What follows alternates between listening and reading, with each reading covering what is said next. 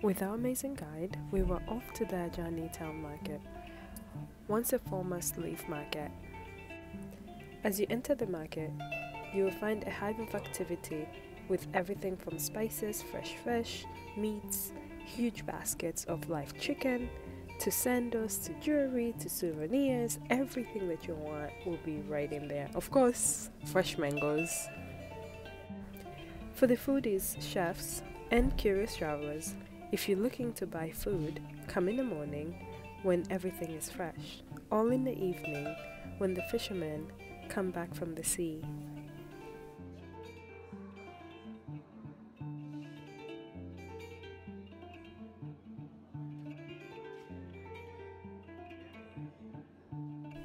During this market tour with our guide Aziza and Chef Grace, we were able to pick up ingredients and take it home to prepare it.